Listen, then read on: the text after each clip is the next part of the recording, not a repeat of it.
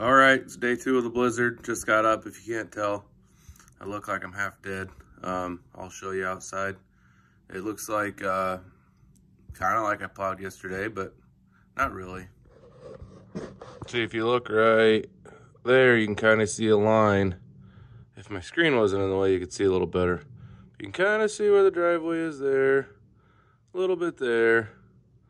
But it looks like once it stops snowing, I can do some more plowing. I don't want to have to plow 10 times today, so I'll just wait till it gets a little deeper, and then I'll plow. All right, I got the bacon sizzling. I got the coffee brewing. Today's going to be a good day.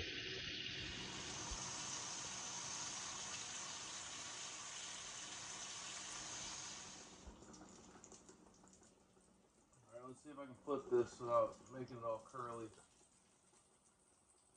And I use this skillet instead of using the griddle like I normally would.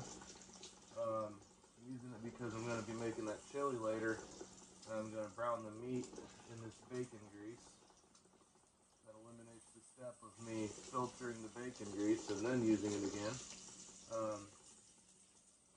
So I probably will cook a little bacon, like dice it up, cook it, and cook the burger. That way I get nice smoky flavor. It's actually, this bacon's a lot more sweet than it is smoky. I normally like salty bacon, but this is what I got from the butcher shop. I got a pig butchered. The first time I had been to these people, and it's definitely sweeter than I like. I don't know if they have a salty variety or not. But if I go back there, I'll have to ask. So you can see it's not too incredibly curly, which is good. And over here, I'm almost like pan frying or deep frying it, so deep. Bacon grease. It's like the magical grease.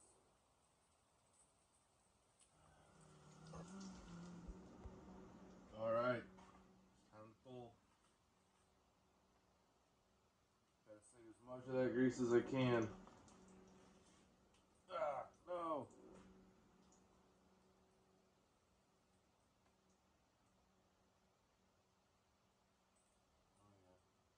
Yep, I'd say she's done. I utilized that center burner, and it seems like I didn't have as many hot spots as if I used the normal burners. These bigger cast irons takes a big flame to get them heated all the way across.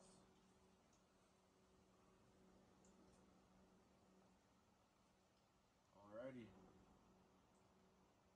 there's the bacon.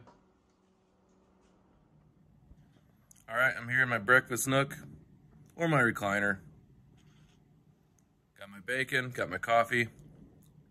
Let's see how it is. Real good.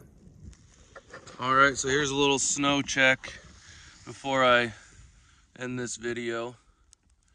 I'd say, I don't know, it's probably 7 inches. And isn't that pretty? So I'm gonna call it quits for this video because I'm getting ready to start part whatever 4, and it's going to be cooking my chili. So I will see you in the kitchen.